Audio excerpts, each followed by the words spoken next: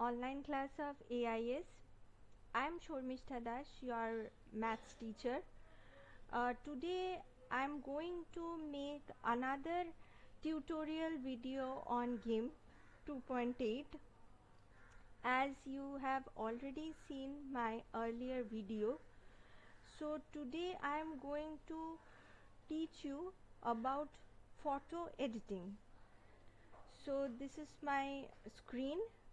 Let's open Gimp 2.8. So I've clicked on start button, then all programs.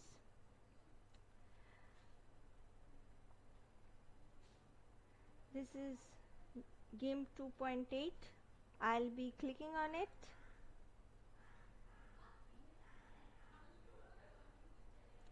And Gimp 2.8 is opening. You will be getting this type of window as you open it.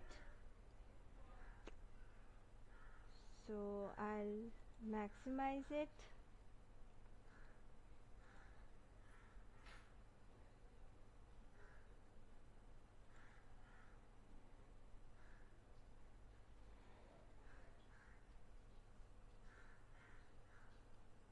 Okay, suppose so this is the screen.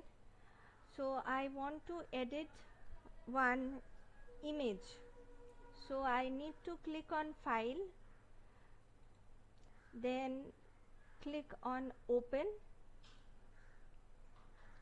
I have already downloaded one image, so I need to select that image and then I need to click on open. As you can see that the image has already appeared. So I need to crop this image. So in order to crop it, first I need to click on tools, then I need to click on transform tools, then I'll be getting the option of crop. After clicking on crop, I need to click on left button of the mouse and I need to drag it.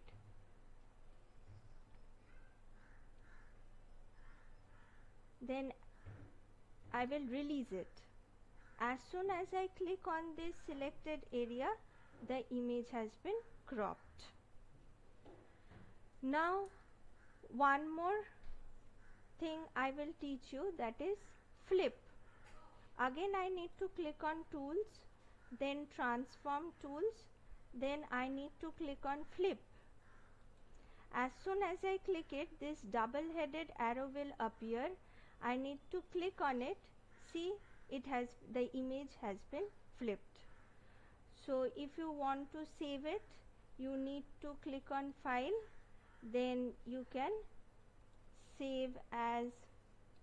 You know that whenever you will save a project in Gimp, it will be having an extension of .xcf and it will be saved. As I want to save it in E drive, so it will be saved here. I have saved it. So that's all for today. Hope you understood. Thank you, students.